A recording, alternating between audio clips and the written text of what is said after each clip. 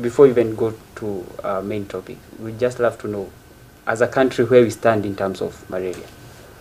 Well, there's been a lot of progress with malaria, but it still is a problem. It's still a major cause of fever, of hospitalizations and death, especially in Western Kenya, in where we work in Nyanza province. If you come in with a fever and your blood is tested for looking for malaria parasites, we will find it, whether you're a child or an adult, in more than 50% of those fever cases. And that's a lot. The country has made, or there have been many interventions to see in terms of from the testing to the treatment and diagnosis. Any new ventures that we are experiencing right now? Many people are not given the opportunity to be tested for malaria, and they come in with a fever and they're often treated with the assumption that they have malaria. And of course the other side of the coin is that even in the high malaria zones, half of those fevers aren't caused by malaria, they're caused by something else. And so there's still a lot of development that needs to happen to enable clinicians to know more precisely what's causing that fever. Because the treatments for malaria don't necessarily, in fact don't at all, work for many of the other causes of fever. What are the factors that lead to people being blocked out of being tested for malaria? Just like you're saying, sometimes doctors maybe overlook the fever thing. And well, in order to be tested for malaria, a patient would have to go to a clinic that has the test, that has the capability of either doing blood smears or have the rapid diagnostic test. Most government clinics would have that, government clinics and hospitals.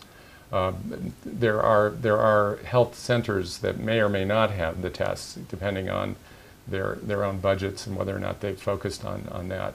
And oftentimes in those places, the clinicians are forced to make the diagnosis based on their sense, their clinical sense of whether or not it's malaria, rather than using a diagnostic test. Narrowing down to a study done by CDC, I believe, between 2009 and 2011, shows co-infection of malaria and influenza. So back in 2007, we began this focus on how important is influenza, both in our rural area where we do surveillance for infectious diseases in Asembo, now called Rarieta district, in a specific area called Luwak, and also in Kibera, in the western part of Kibera. And so when people would come to the clinic with a fever, or if they came to a clinic with a respiratory illness, we would collect specimens from the patients if they consented to have the specimens taken. And those were usually collections of respiratory secretions. And those secretions were then subjected to molecular testing, very sophisticated testing done here at this campus, looking for the causes for their fever or the respiratory illness. And one of the things we looked for was influenza. And of course, as I was mentioning before, once we started looking for it, we found it, and we found a lot of influenza. And it's just as big of a problem here in Kenya and elsewhere in Africa as it is in places like the United States and Europe, where there's been so much focus on it over the last many decades. And so while we were looking at that, especially in Western Kenya, where we had this, we already have this big problem with malaria, we started to ask the question, is it worse if you have both influenza and malaria? Then looking at that, how big is influenza, or how should we actually tackle influenza? Yes. Well, influenza is usually seasonal, so it will occur not generally year-round, or at least not in big numbers year-round, but tends to occur, not always, but it tends to occur in cooler months.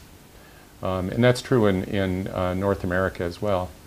During cooler months, especially, we have found that a substantial proportion of people that come in with respiratory complaints, and it depends on the month, and it depends on the year. It's not always the same year by year.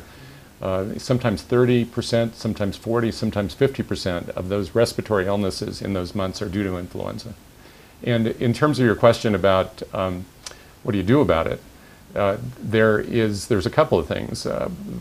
The most obvious one is influenza vaccine, which is available. It's used and promoted routinely in places like the United States and in Europe. And we have, in our surveillance areas, we have introduced influenza vaccine, especially for children, because children have a special risk of developing influenza, and in some cases, they're more likely to transmit it to other people. So if you prevent influenza in children, you're more likely to prevent it in adults. And so an influenza vaccine has also been used here there was a pandemic of influenza in 2009 with something what's called the pandemic H1N1 strain. And that did occur in Kenya as it occurred globally. There are other things you can do to decrease the risk, though, like hand washing.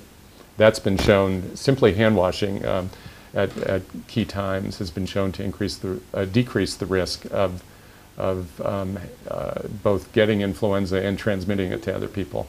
What magnitude did the study reveal that these two are? Yes.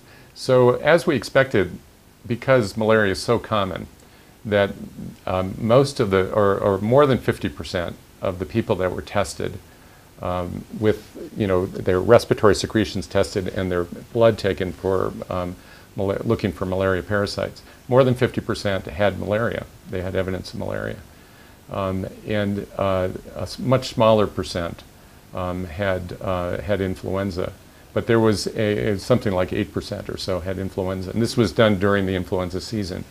And then there was a certain proportion of those, obviously, that had both, because so many had malaria. And so then we looked at those people that had both malaria and influenza, those people that had malaria alone, and those people that had influenza alone, and compared them. Out of the study, does this only affect the malaria kind of regions or other parts of the country? Should we be on the lookout for? So yes, in general, influenza is a problem that needs to be addressed. Studies that have been done elsewhere have shown that severe respiratory disease, including respiratory disease that goes on to death in children, for instance, can be caused by influenza. So it is worth focusing on. We continue to focus heavily on it and to consider ways to feasibly and sustainably prevent influenza in the future. And the Ministry of Public Health and Sanitation here has also been very focused on influenza. They have an influenza team, actually, that is part of the Division of Disease Surveillance and Response within the Ministry of Public Health and Sanitation, who solely focus on influenza surveillance and trying to come up with ways to prevent it. For the future based, what kind of steps are you taking towards the same? Well, the exciting thing is there's good news and bad news. One, there are influenza vaccines that exist.